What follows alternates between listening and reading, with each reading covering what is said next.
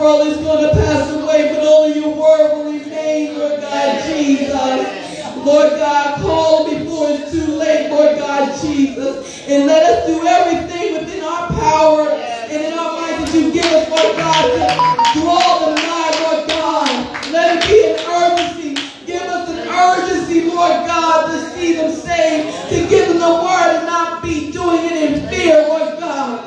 Let us give them the truth that you've given to us, Lord God Jesus, because it's important, Lord God Jesus. It is your desire that every man be saved, Lord God Jesus. Lord God, we don't know when the time is coming, Lord God, but we know the season, Lord God. It is showing that you're coming soon, Lord God. So help us to be busy, Lord God, sharing your gospel in the name of Jesus. We thank you. Have your way.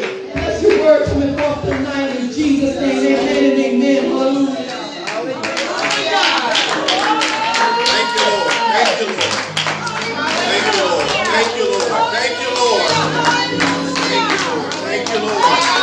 Thank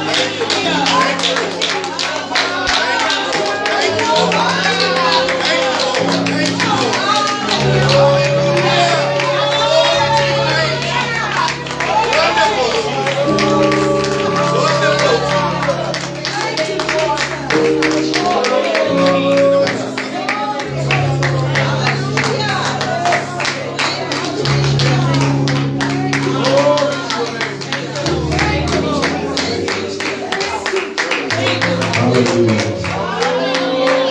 Hallelujah. Hallelujah. Hallelujah. Glory to your name, Jesus. Hallelujah. Hallelujah. I really love the Lord. Hallelujah. I really love the Lord. You can't speak for me and I can't speak for you. You don't know what He's done for me. Gave me the victory. Gave me the victory. I love Him. I love Him. I really love the Lord. Hallelujah. Hallelujah. One more time, church. I really love the Lord. Hallelujah. I really love the Lord. Everybody sing. I really love the Lord. You don't know what He's done for me. Hallelujah. You don't know what He's done for me. Gave me the victory. Did He give me the victory? Gave me the victory. Hallelujah. Oh, I love Him. I love Him. Do you love Him? I love Him. I really love. I really love the Lord. Hallelujah. Hallelujah. Hallelujah. Hallelujah. Hallelujah. Hallelujah. Thank you. Victory. I love Him. I love Him. I really love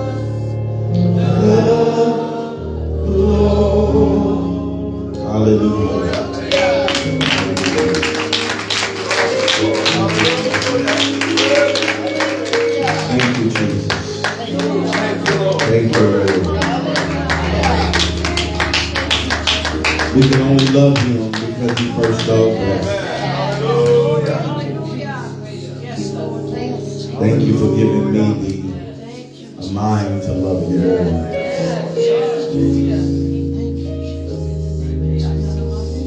Hallelujah. Thank you, Jesus. Thank you, Jesus. Gathered in your name, Jesus. Touch your people tonight, Lord. Encourage their hearts. Build them up in their most holy faith. Thank you, Jesus. We look to you. You're the author, the finisher of our faith. Who for the joy that was set before you, you endured the cross, despising the shame. Now you sit in the power, the authority, the majesty of God. Hallelujah. Speak to us tonight, Holy Spirit. Speak to those that are listening via Facebook or YouTube. Speak, Lord. Speak, Lord. In Jesus' name. Hallelujah. God bless you. As you take your seats. Grab your Bibles. Let's go to 1 Thessalonians chapter 5 as we conclude this chapter. Amen. As we conclude this chapter, this book of 1 Thessalonians. Perfect timing for that. I've enjoyed Paul's writing to this church, reading through this book and studying and meditating on it. I very enjoyed it. With his specific emphasis is on what, everybody? What is his emphasis? What is the theme? Second coming. Second coming. How many times is Jesus coming? One more, right? Yes, I was talking to a assistant pastor. It just amazes me how many people still believe in a pre-trib and pre-trib doctrine that's not biblical. Nowhere in the scripture it says we're going to be raptured before the tribulation. Nowhere. You can't show it to me. Taught by a false teacher, Darby, back in the 1800s. I think that's where he lived in. Then Hollywood. And you know, if Hollywood makes a movie about the Bible, don't believe it. That's right. Care who funds it and who puts their money into it. The Lord is only coming again once. And we know 2 or 3 times. If you want to call it the rapture, when we get caught up, as Paul describes in 1 Thessalonians chapter 4, as we read from chapter 4 last week, where he said, for the Lord himself shall descend from heaven with a shout, with the voice of an archangel, with the trump of God, and the dead in Christ shall rise. Then we which are alive and remain shall be caught up. If you want to call that the rapture, caught up, that's fine. That's what you want to call it. We shall be caught up to meet, or we shall be caught up together with them, the dead, that rose first, in the clouds to meet the Lord. It didn't say in heaven, to meet the Lord in the air. And so shall we ever be with the Lord. So wherever God is, if that's where heaven is, we're going to be there. And then he says to them in the closing of chapter 4, wherefore comfort one another with these words. We're supposed to comfort each other with the words. We're supposed to remind each other of the coming of the Lord. If your brother or sister starts getting out of line, just remind them about the coming of the Lord. And say, don't you want to be ready when the Lord comes? Comfort them, encourage, bring up. That word comfort means to bring near. That's why one of the descriptions, one of the definitions of the comforter, the paraclete, which is the Holy Ghost, is to come near. That means God has come near. In fact, he's come so near to us, he's come to dwell in us, the Holy Ghost. Comfort one another with these words. Sister Ami, the Lord is coming soon. That should comfort the believer. It shouldn't put us at fear. It shouldn't make us anxious. It shouldn't make us be like, oh boy, Lord, give me some more time. No. We should be comforted by knowing that the Lord, and he has to say this to this church because obviously there was some discussion about the coming of the Lord, right? In order for Paul to address this church, there had to be some questions about the coming of the Lord. They were worried about their relatives that had already died. Did they miss the promise? No, they didn't miss the promise. They're going to get up before you. You're going to meet them. They're going to be up ahead of you. You're going to meet them in the air, and you're going to be with the Lord. Comfort one another. We got to comfort one another. Verse 5, or chapter 5, verse 1. Let's read. But of the times and the season, brethren, ye have no need that I write unto you. When he's talking about the times and the seasons, he's making specific mention the difference. He knows he uses the word times and seasons. The Greek word here for times refers to a length of time. The Greek word times, length of time, indicating how long one must wait for something. While the other word for season refers to a set, particular, or a proper time that a significant event will happen, or the occasion. The occasion. Now, there is a set time and there is a season of the Lord's coming. We don't know the day nor the hour. I can't tell you that the Lord's coming on March the 1st, 2024. If I told you that, you've had people predict that, right? They wrong. It ain't going to happen. Because you don't know, we don't know the time nor the hour. But we do know the season. And we base the seasons off of what, church? What do we base the season off of the Lord's coming? The end time. The sign, that's it. The signs of the time. How many know that the signs of the times are all around us? I know many of you don't watch news. That's all right. Do you see what's going on in the catastrophes around the world? California is having all kind of water tragedies and water storms hitting California right now. Earthquakes are happening everywhere right now. All of these natural disasters are escalating. It's not like we've never had earthquakes. We've always had earthquakes. It's not like we've had disaster. But now everything is escalated because we're seeing the signs of the Lord's coming. We don't know the day nor the hour, but we do understand. Let's see how Paul tells them. Verse 2, let's read. For yourselves know perfectly, you know, that the day of the Lord so cometh as a thief in the night. Lord, you better be ready when he comes. Oh, he's coming as a thief in the night. But I like how Paul begins to work it out. Verse 3. For when they shall say peace and safety, then sudden destruction cometh upon them as travail upon a woman with child, and they shall not escape. When they say peace and say, y'all know what they've been saying that the world is crying for peace right now because there's so much turmoil. There's so many wars going on even right now as we speak. So much confusion. Even in our cities, people are crying for peace. People are marching for peace.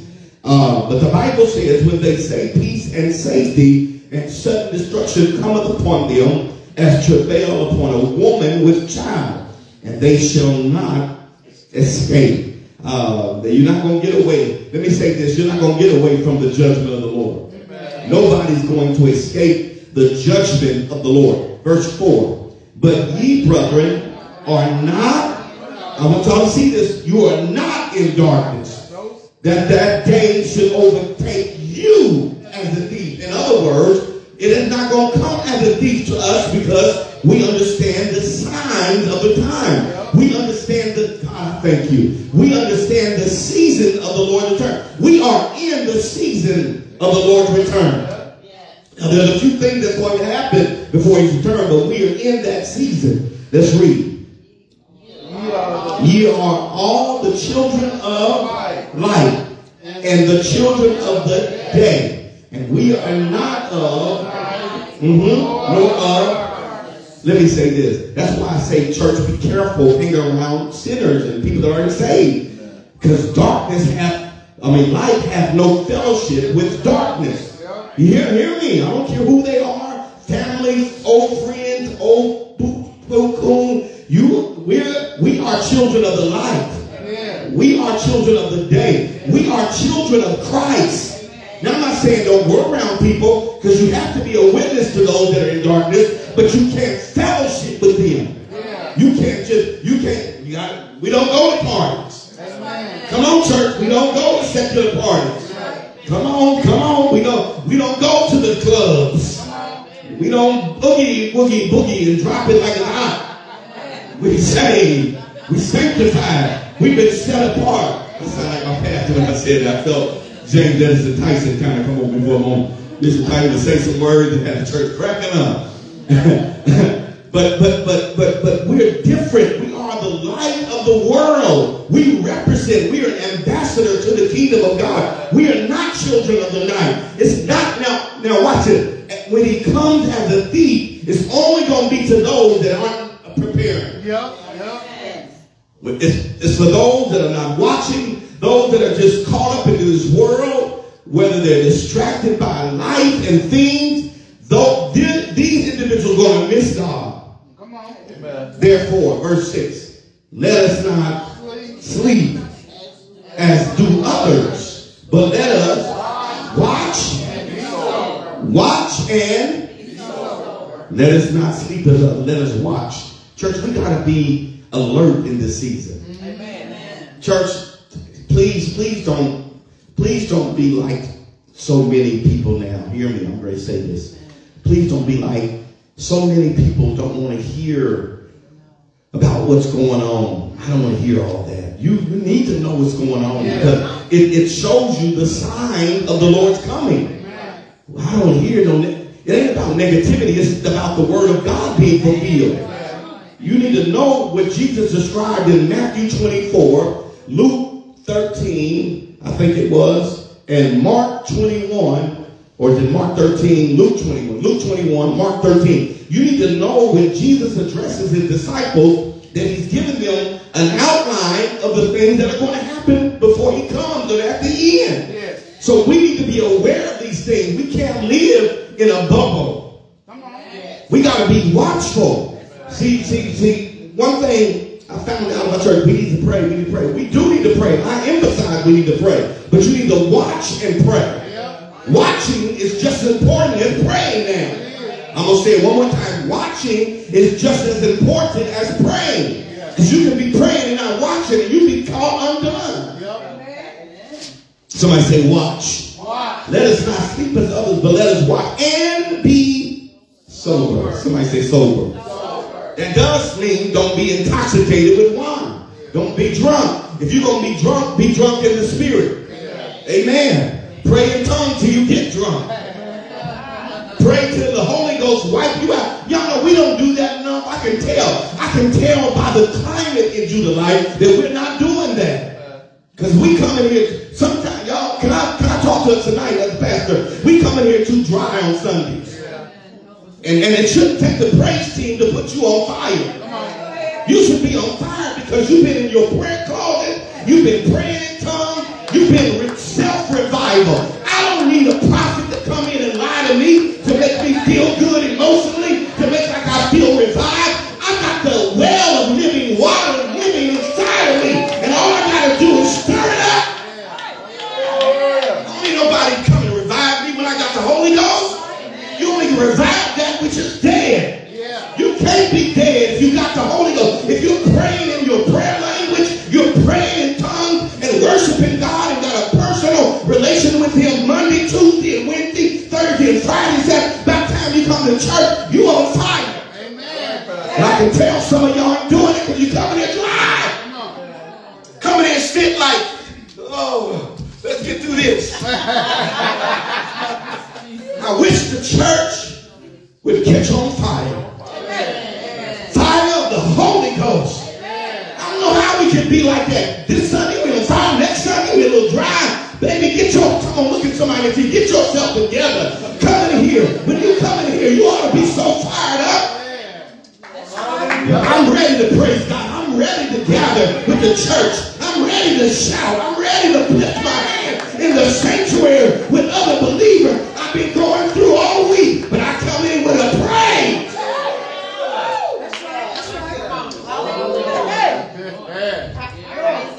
Be sober. Be clear-minded. I'm telling you, be clear-minded. Get your mind, empty your mind of all that worldly junk. Sober your mind up, sober your spirit up. Now, when it comes to the spiritual things, you need to be drunk.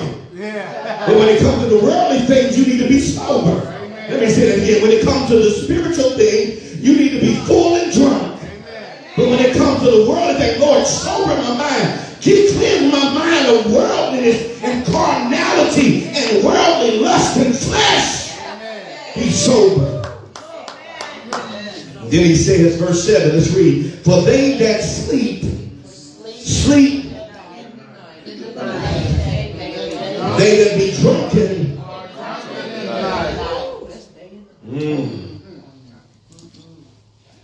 And that night doesn't necessarily mean nighttime. It just means the season. Because people, and I heard people get drunk in the daytime now.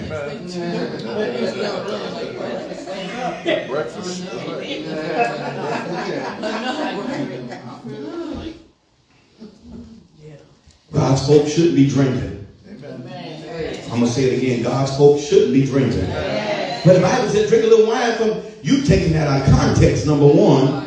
Number two, the Bible says wine is a mocker and strong drink is raging, and whosoever deceived thereby is not wise. The stuff they make in the day ain't no good. That alcohol is toxic to the human body. A doctor told me that. What kind of wine? And I remember I told you this before. I said, what kind of, is it a certain alcohol? I said, no, all alcohol is toxic to the body.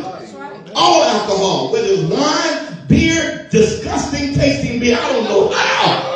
People getting ready for the Super Bowl. They can't wait to get chugged in, cold, nasty. I want to say something else. That stuff is disgusting. I tried to sip it. That mess. I said, how in the world you get an appetite for foolishness? Yeah, you tried to drink it, I sure did. And I didn't try no more. I even tried to pump. My auntie, me and Cheryl used to spend the night with my auntie all the time when we were little. My Aunt Diane, our favorite auntie. Oh man, and she used to smoke, make it look cute.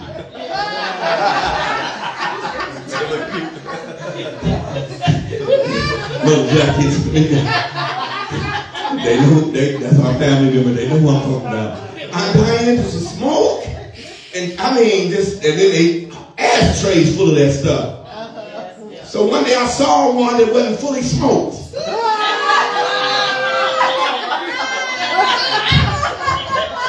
I tried to light that joker up, couldn't do it.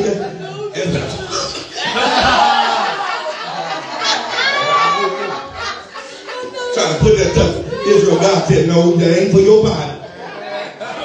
Come on, let's be honest. We done did some fooling. I tried. You see adults doing it, you think it's all right. You're like, don't you do that. Well, don't you do it, so I won't do it. You be an example. If adults, let me stop there and pause here for a moment. If adults would be example to their children, they wouldn't have to tell them not to do certain things. Okay. Those that sleep in the night. Man, so many people are asleep. Some people ain't dead, they're just asleep. That's right. Some people are dead spiritually, and some people are just asleep. Now, here's the thing. God is still pouring out his spirit, so there's still time for the sleep and the dead. If they would repent. If you dead or asleep, you still got time to repent. Let's read verse 8. But let us who are of the day be. He emphasizes that again, y'all. He emphasized to abstain from wine, to keep sober, be discreet, that word sober also means in the original language to watch, be focused and clear-headed. He says, be sober. Then he says, putting on what? The breastplate of faith. Breastplate. Think about it. What part of the body does the breastplate cover? The heart. So he says, guard. Remember the shield of faith to quench all the fiery darts of the enemy? Then he says the breastplate of faith and love. Love, you guard your heart. Make sure your heart is operating in the love of God. Amen. Put it on. That's important that we love, right? We love as Christ loved. And sometimes love makes us uncomfortable because we have to say things to people that we love that don't want to hear what we got to say. That's love. True love is going to tell people the truth. If I lie to you, I'm just appeasing you. If I lie to you, I don't love you. If I'm just trying to get by and just be comfortable with everybody, I can say niceties to you. But true love helps us, and it strengthens us, and it corrects us, and it guides. True love guides us in the right direction. If you love your child, you're going to tell them, don't put that bobby pin in your hand in the electrical socket. You see a child, children do stuff like that, right? Yeah. And I had one of my children, the baby girl Samara, when she's little, we tell her don't touch that. But she had nerve to try it one day and put that thing in that electrical socket and popped her little fingers and had a little burn mark on her little finger. Told you don't touch it. But love will tell you something. And love is not intended, true love is not intended to hurt. It's intended to correct. Amen. We must love. We must love. Love. Everything, watch this. What we do has to be motivated by love. Amen. Put on the breastplate. Cover your heart. Cover your faith. Then he says, put on the helmet. For a helmet, the hope of salvation. Let me read that in that verse. Since we believers belong to the day, let us be sober, having put on the breastplate of faith and love, and as a helmet, the hope and the confident assurance of salvation. The confident assurance of salvation. Verse 10. No, I'm sorry, verse 9. Thank you. For God.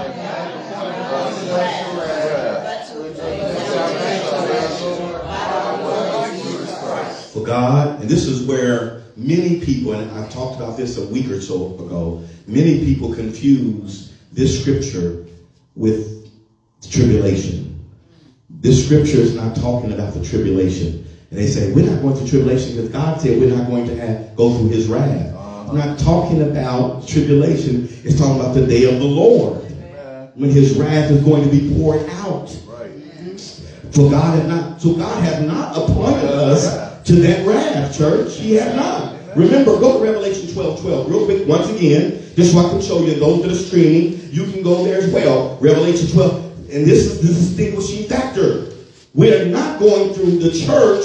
The children of the light, the children of the day are not appointed to God's wrath. Period. But watch this. Revelation 12:11-12. Read.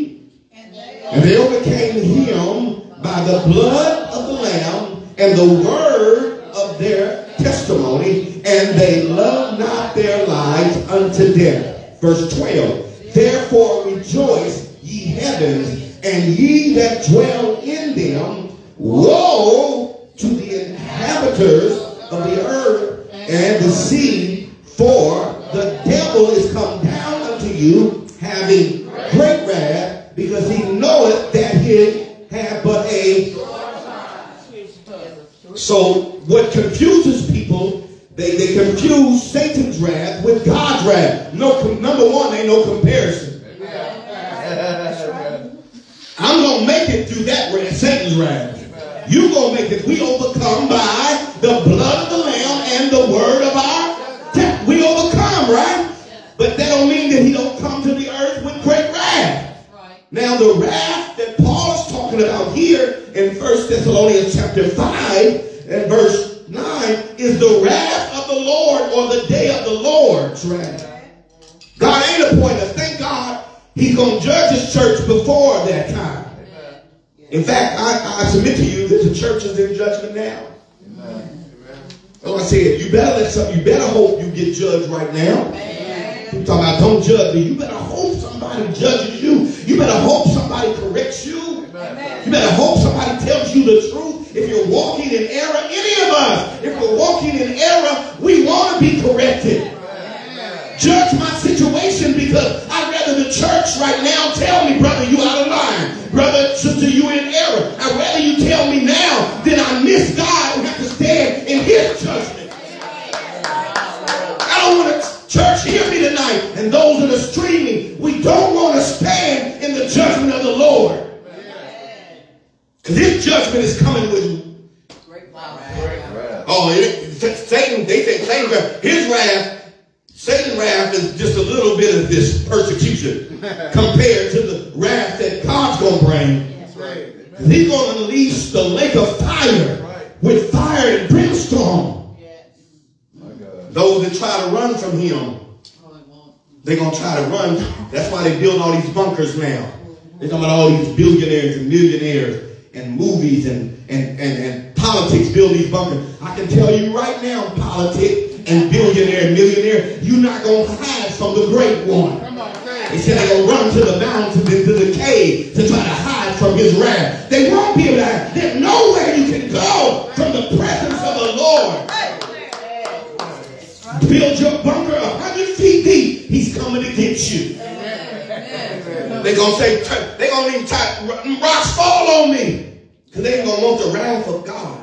I ain't worried about Satan's wrath. I got the blood of Jesus. I overcame by the blood. And God, I thank you. We overcome by the blood and the word of our testimony. You think I'm worried about Satan? He's a defeated foe. I don't want to face God's judgment.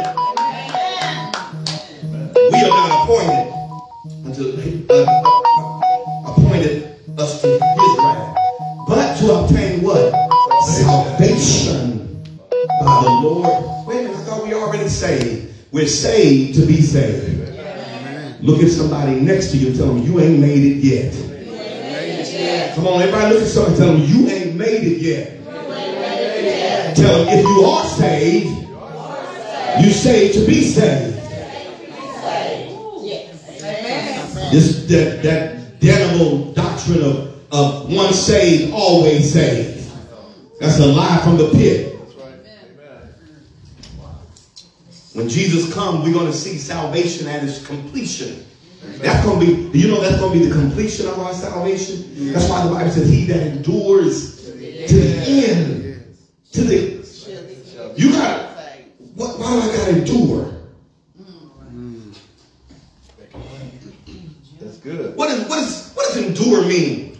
That ain't a good word. That means you're going to suffer some stuff before the end. Endure, even enough, he said, endure hardness as a good soldier of Jesus Christ. We're going to obtain, watch this, salvation by our Lord Jesus Christ. That word salvation comes from the Greek word soteria, soteriology. Since I did my theological studies, one of the studies is soteriology, which is the study of salvation.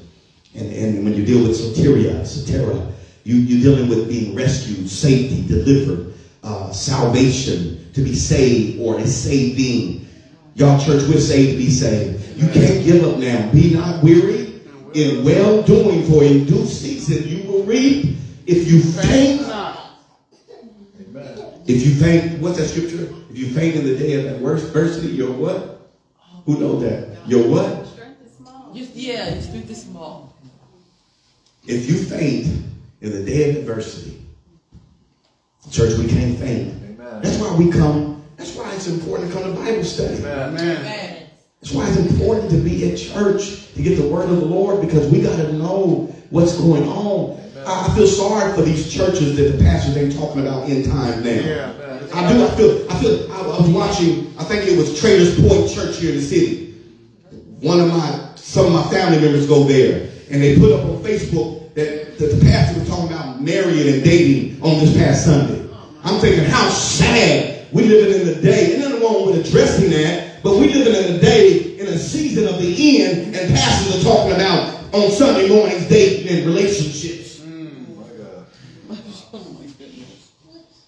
We're at the end of time. Society is crumbling before our face. And you go into church to get a cute message on how to date. I said, how sad, and people are deceived. Please tell me, point me to the signs of the Lord. Come on, church. Amen. But to obtain, see, we still have to obtain salvation. We got it, but we ain't there yet. Even Paul said, I haven't arrived, I haven't obtained, but I press. Church, we got to keep on pressing. We got to keep on pressing toward the mark of the prize of the high calling of God that is in Christ Jesus. We got to run this race with patience. We got to endure until the end. We can't give up. We can't throw in the towel. We can't get weary in well-doing. We got to stay on the wall for Jesus. We got to keep winning souls. We got to keep discipling souls. We got to keep telling people that the Lord loves them and he calls you to come out of darkness into his marvelous light. Verse 10, who died for us. He died. He paid too much of a price for us. But he did that whether we're awake or asleep. Now y'all know sleep, who they are. We should live together with y'all. Here's the beauty of living saved and sanctified and holy. One day it's going to be worth it. Everything that you gave up for the Lord, and you should have given up some stuff. Should have gave up some stuff and should have given up some stuff. Everything you gave up for the Lord, it's going to be worth it when eternity sets in place. Think about that. Everything people talked about you, people lied on you, people didn't want to be around you. You didn't want to be around people.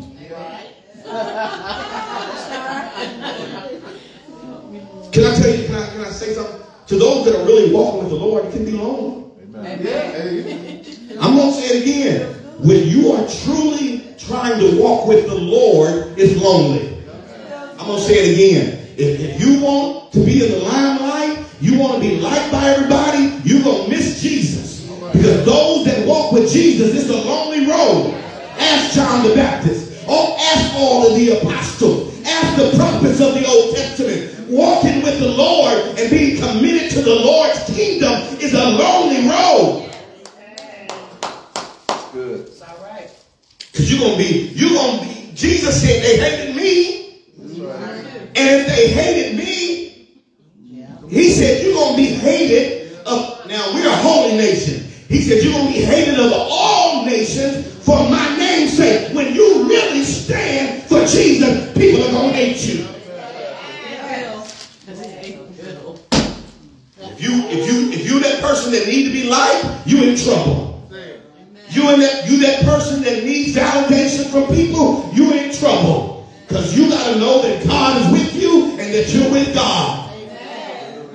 The Paraclete, the Comforter, the one that walks alongside of you, who died for us, and whether we sleep, whether we awake. I don't know, can I say this? Before the Lord comes, I don't know if some of us going to die. I may die before the Lord comes.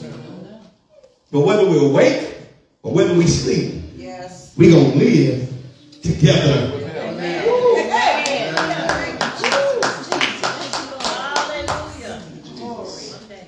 I'll reject it in a minute for that thought.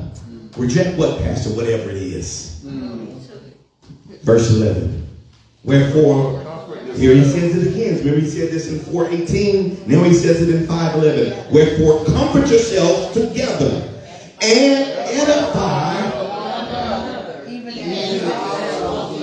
That word comfort means to get near, to invite, to console, consolation, to exhort, to entreat, to pray, invoke. That word comfort is loaded. But then we get to the word edify.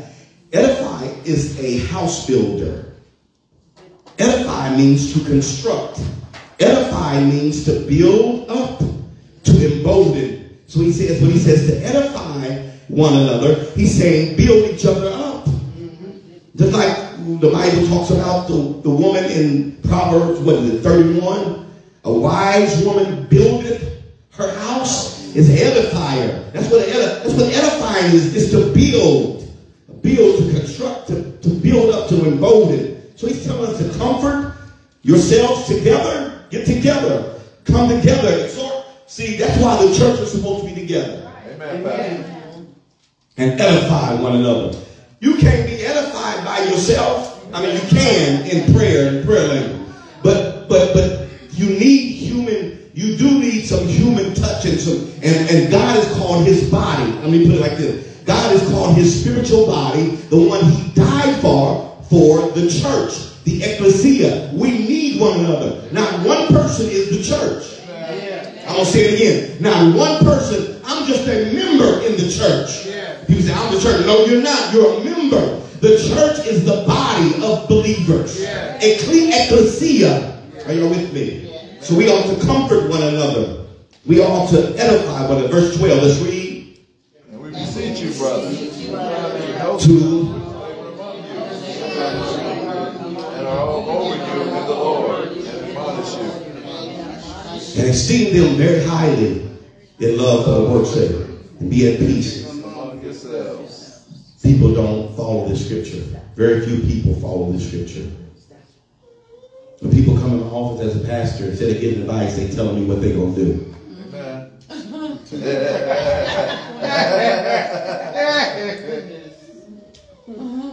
We'll read the scripture again. Know him that labor among you and are over you in the Lord, and admonish you and esteem them very highly in love for their work's sake, and be at peace among yourselves. Amen. I'm convinced that most people don't want a pastor. They want somebody that's going to agree with them. They want somebody to stroke their ego, somebody to cheerleader, a life coach. Pastors, let me say this, pastors are not life coaches. I didn't go to school to be a life coach. God didn't call me to be a life coach. I'm going to be a life coach. I'm going to carry daddy. I'm not a coach. I'm a shepherd. I'm an under shepherd called by God. I'm a watchman on the wall. I'm to exhort, reprove, and to rebuke. But people don't want that. But the Bible says, watch this, to know them. See, here's another one of my problems. Folks that left this church to follow some foolishness. Amen. Don't even know who they follow. Amen. You ain't. That's true. You're supposed to know them that labor among you. Amen. Why do you need to know somebody that's laboring among you? You need to know whether they're in the faith. Yeah. Come on. You need to know what they believe, how they living. Come on. I don't know what these buses are living, these TV celebrity preachers. Yeah. Following folk. Wow. Going to a conference and feel a little.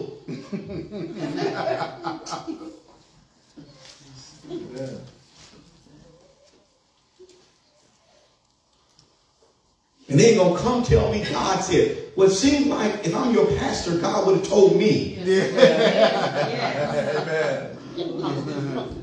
If I'm called by God. Now, if I ain't called by God, why did you follow me in the first place? Amen. Hey. I didn't come to you because I knew what you were going to say and I know what the Lord told me. What kind of foolishness is that? But that's the kind of foolishness pastors have to deal with. I'm talking about you, pastor. I ain't talking about no Ireland. Amen, pastor. Go ahead. Over you in the Lord, and admonish you to esteem them very highly in love for their work's sake, and be at peace among yourselves. Verse 9. Let's move on, 14, because y'all got quiet when I talk about that. Verse 14. Read.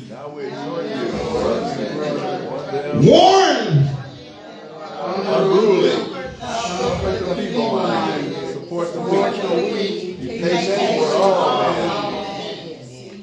See that ye none render Evil for evil unto any man, but ever follow that which is good, both among yourselves and to all men. Rejoice evermore. Pray without ceasing. In everything give thanks, for this is the will of God. Which one? Let's start breaking this down. The first thing he says, beginning in verse 14, he says, warn them that are unruly. Warn, see, that don't sound good, does it? No. If somebody's unruly and you warn them, that's what you're supposed to do. Boy, I always say this. I know I'm your pastor when I rebuke you and you stay. Amen. If I rebuke you and you leave, and you mad because I rebuked you, I was never your pastor. You wanted something else from me. All right, pastor. We're supposed to warn them that are unruly, that are unarranged. That word unruly means unarranged, distorted, going in two different, almost double-minded. And here's another word for unruly, insubordinate. Insubordinate. Amen. Uh-oh. Y'all know what insubordination is, right? Amen. Who knows what insubordination is? Amen. So the pastor, what's insubordination? The insubordinate means that you don't, you don't follow your supervisor. Or if you wouldn't follow your supervisor, you'd be an insubordinate. You've been disrespectful. Denied. Warn them that they're insubordinate. Insubordinate. Verse, then he says, comfort the feeble-minded. The next thing, that means the little-spirited, the faint-hearted. Sometimes we all go through those moments. And we need to be comforted. Comfort the feeble-minded. Those that the spirit's been broken. Maybe they have some kind of loss, some kind of grief that they're experiencing. We're supposed to comfort them. The faint-hearted. Then he says, support the weak or care for the weak. What's the weak? The more feeble, the impotent, the sick, without strength, those that are weaker. So we're supposed to support them when they're weak. We're supposed to help care for them. We're supposed to, as a church family, we're supposed to reach out. We're supposed to strengthen and pray for them. Amen? Amen. Then he says, be patient towards all men. You know, watch your conduct with people. Watch how you relate to people. The Bible says a sharp, Proverbs 15:1. And I want to make sure I quote it right. A soft answer turns away wrath. Thank you. But grievous words stir up anger. So why be patient? And that's one of the areas the Lord's working with me on, how to address people. Because I know I can be sharp. I know that. So being patient toward, praise the Lord. And the Lord has helped me. He has. I'm telling you, he's helped me. Verse 5. The next one. Don't render or give or recompense evil for evil. In other words, don't you return evil for evil. Somebody's wicked, don't you return wickedness. Amen. Next one, follow that which is good. Follow that which is good. Yep, both among yourselves and all men. Then he says, rejoice evermore. That word rejoice means to be cheerful, to be happy, to be glad, joyful, evermore. I mean, all time. Amen. Church, we're supposed to be rejoicing at all time. Amen. Rejoice in the Lord. And again, I say rejoice. Yeah, we have moments where we get feeble-minded, we faint-hearted, but don't let that, here's what I say. Depression is going to try to come to all of us. But make sure you got depression and depression doesn't have you. Does that make sense? I'm not crazy to think that sometimes we don't feel low in spirit. I'm not saying that. All of us do at some point. But don't let it have you. Just like grief, I tell people as a chaplain and I teach chaplaincy, I tell those students, I said, we teach people, you can have grief, but don't let grief have you. Grief, if somebody dies, you have some form of loss, you're going to experience grief. You're going to experience, it's just part of the human, something God put in us. All right. Even Jesus wept. But we don't let grief have us. There's healthy grieving and there's unhealthy grieving. All right. So he says, be patient towards all men. Render no evil. Follow that which is good among yourselves. Rejoice. We're supposed to be rejoicing. Somebody say rejoice. Somebody say rejoice evermore. Always. What's the next one? Pray. Now how can I do that? Because I can't be on my knees all the time. That means we should have, can I say this? And I've said it before, and I'm going to say it again tonight. We should have a spirit of prayer always on us. You should never be such a carnal place that you can't stop and pray. Amen. I don't care where you're at, where you're going. You should always be able to pray. Amen. Pray without ceasing. Make sure you have a continue. Prayer is our lifeline to God. Amen. That is our prayer is a powerful weapon of the church. Amen. The Bible says the fervent, effectual, fervent prayer of the righteous man availeth much. Our prayer can do so much more for us. Prayer do more for you than worrying. If you worry about it, guess what?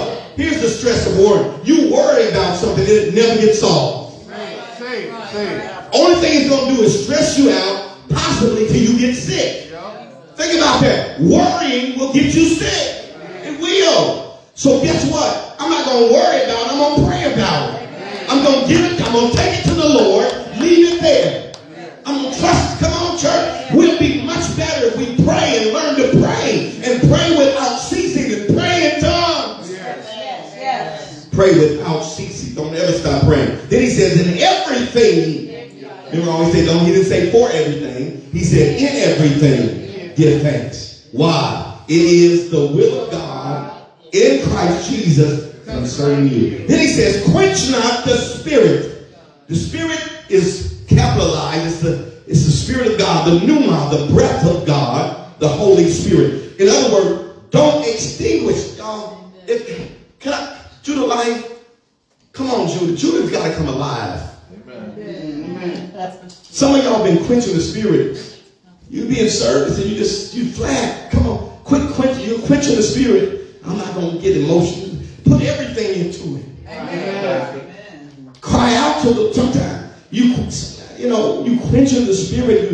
You hindering the Spirit, whether it's in worship, whether it's something He's leading you to do. That word quench means to extinguish. It's like putting the fire out. Amen. It don't take all that. Baby, it takes all that and more. Amen.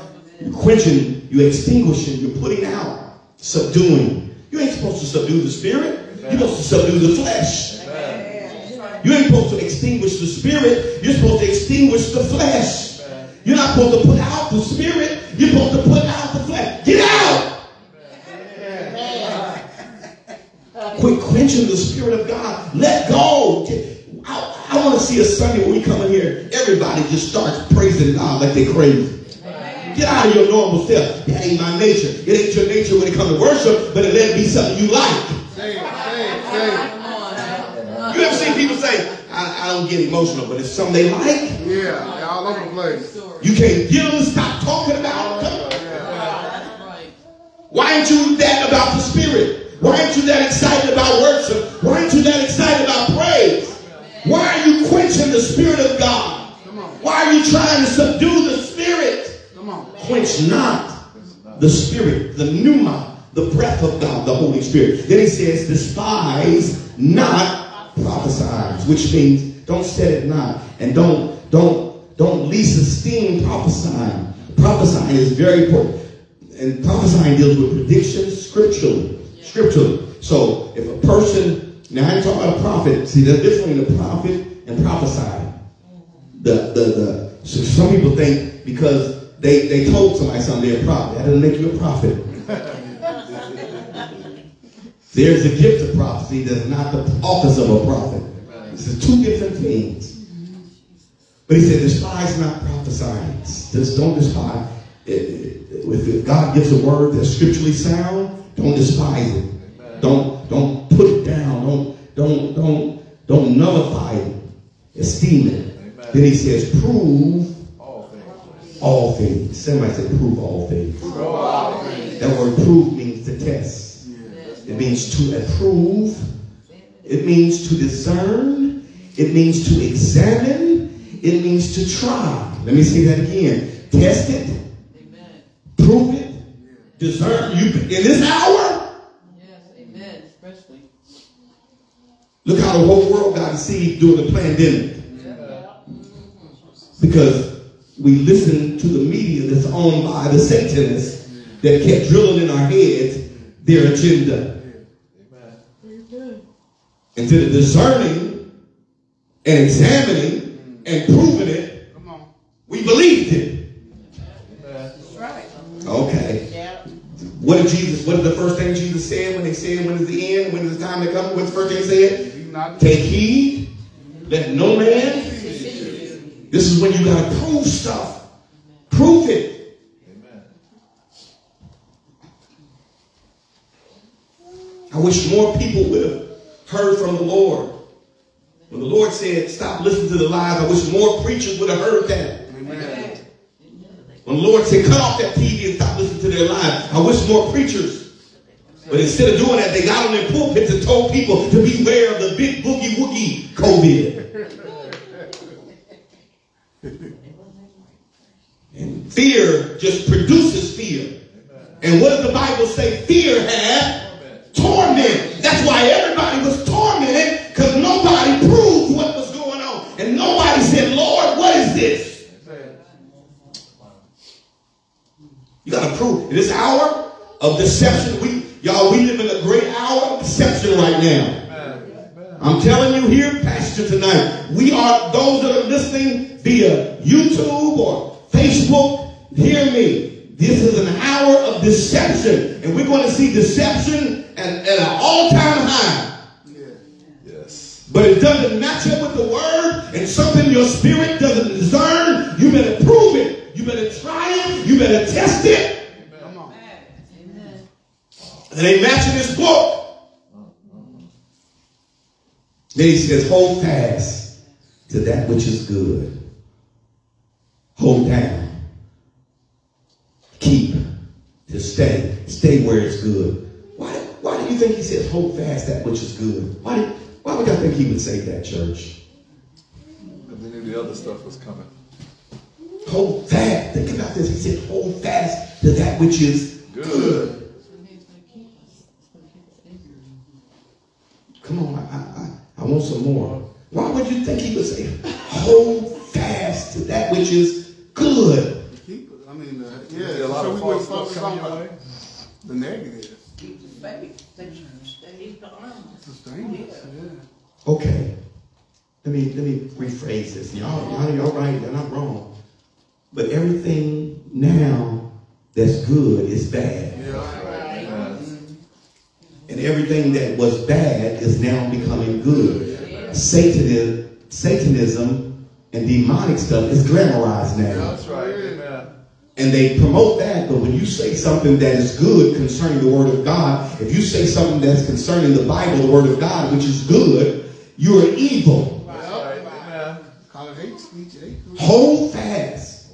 The reason you need to hold fast, because you're going to be tempted to be pulled to that side. Amen. Oh yeah, you're going to be tempted. Amen. Hold fast. Hold. Keep. Then he says abstain from all appearance of evil, mischief, hurtful. That word evil contains the devil, sinners, wicked. Abstain, refrain. That word abstain means to refrain from all mischief, hurtful, the devil, sinners, the wicked. Shh. You got quiet, church. That word evil is loaded. Everything that I mentioned is a part of that word in the original language. The devil, wicked, sinner, mischief, hurtful, abstain, refrain from the appearance. He didn't say refrain from evil. He said the appearance of evil. Don't the appearance.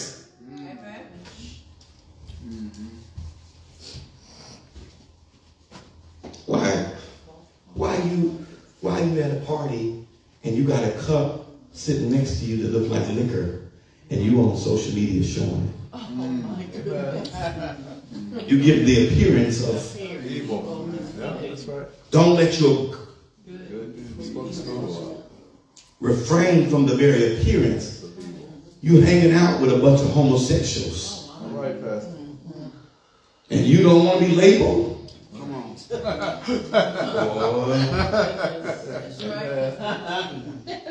You hanging out with a bunch of fornicators. All right, Pastor. You hanging out with a bunch of thieves. I ain't talking about witnessing to them. No, I'm hanging. Yeah. I think my mic went out. You're hanging with them. It may be the battery because it looked like the battery went out. You hanging with them. The Bible, Paul warns the church as he closes this chapter in this book. He said, abstain and refrain from all appearance. Touch not, handle not, stay away from it. You can't grow spiritually. Oh God. That's right. Yeah, you got to minister to sinners. You got to witness to them. But you shouldn't be hanging out. Something's wrong. Something is wrong. If they don't feel a certain way around you, something is wrong. They feel comfortable in their devilment around you. Something is abstain from the very appearance of evil. That's right. Then verse 23, let's read. The very God, peace, sanctify you wholly.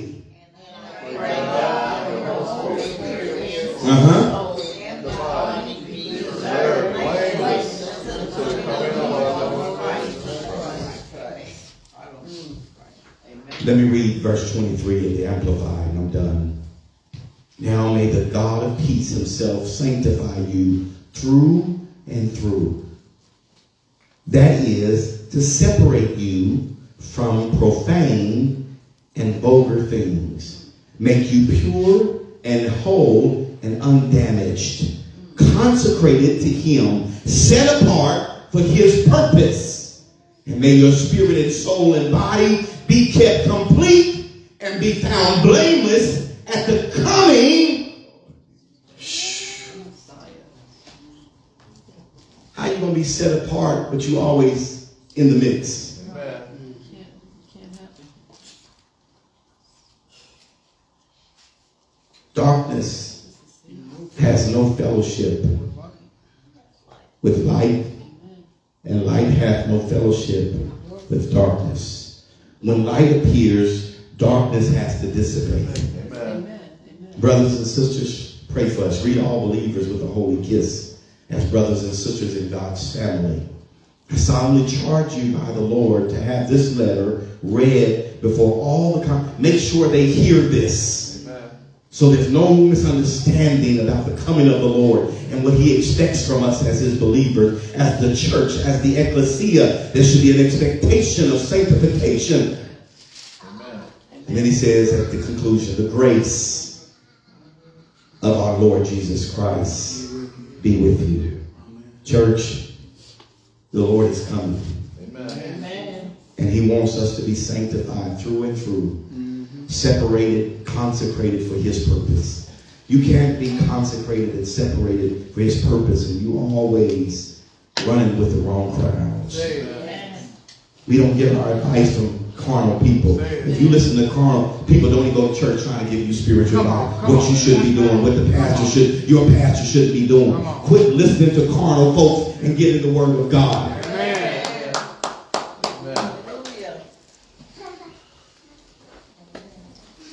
Any questions? I'm done. So, Pastor, what do you think about like a lot of these churches when they close down and people did not go back, and now they're having their, church at home. They're sitting at home, watching a lot of these different, conferences on the website. They're unstable.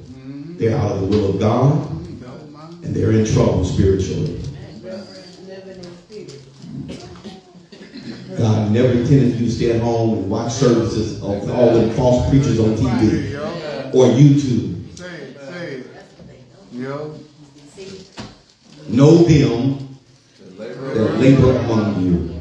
The church is supposed to gather as much as possible. Even if it gets to the point where it costs us our life, we're supposed to gather. There may come a time, I'm telling you, there may come a time that we have to gather underground. And I don't mean underground. Y'all know what I mean. We may have to go to somebody's house. It may come. Because I'm telling you, the principalities and darkness and spirit that's governing this world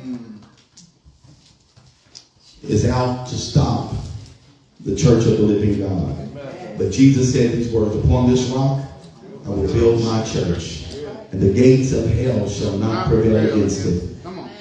Any other comments? That's a good. I like the fact that the word tells us to abstain from the very appearance of evil when he calls us to be a peculiar people. Right. We're not to, like we always say, be a chameleon. You're not supposed to look like the world. Our dress, our appearance should be different where people can see how our presentation and the world presentation, it shouldn't be the same. No. There should be a great There's a difference. Yeah. And God always, and I say this and I'll keep saying it until the Lord comes or until I die. The Lord set apart his church, Old Testament and New Testament. He set them apart from the world. He set them apart from the heathen. Amen.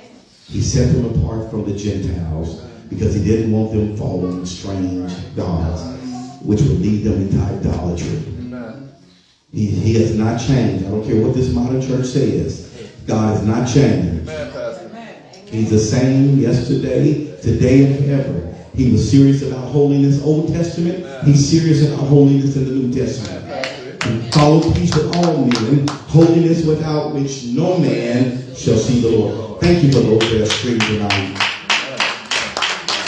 If you don't know how to be saved, you must be born again of water and spirit. Acts 2:38 is the New Testament way of salvation for the New Testament believer.